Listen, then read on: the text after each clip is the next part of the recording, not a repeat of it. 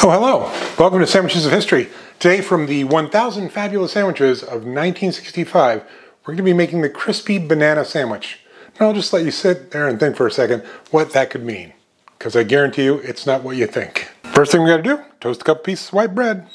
Oh, while the toast is toasting, it gives me a second to remind you that Sandwiches of History, the cookbook, which comes out November 5th, is available for pre-order now anywhere you order books, and Sandwiches of History Live in support of the cookbook's release. It's going to be happening in early November. We're going to hit Portland, Seattle, Los Angeles, New York, San Francisco, and Chicago in this first leg. If it goes well, we'll add more cities. All right, let's get back to the sandwich. Okay, onto our toast. We lay down slices of banana, and yes, it said to cut it this way. 2 thin slices of tomato, 2 strips of bacon. And we're to top that with mayonnaise. Yep. Okay, let's give this crispy banana sandwich a go. The bacon works well with banana. The mayonnaise is just bringing richness, as you know. I thought the tomato would be a lot more pronounced, but it's not. It's just kind of like a back note of sweetness. I do want to plus this up. I'm going to go a little wild and add some smooth peanut butter. Okay, let's give this crispy banana sandwich plussed up with a little peanut butter a go. That does work.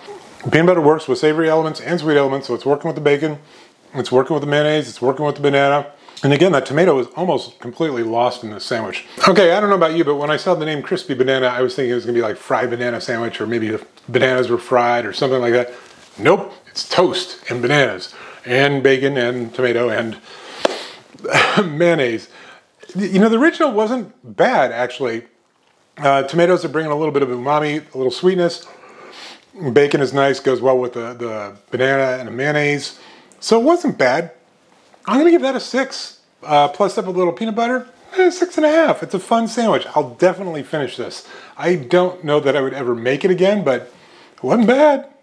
All right, see you tomorrow.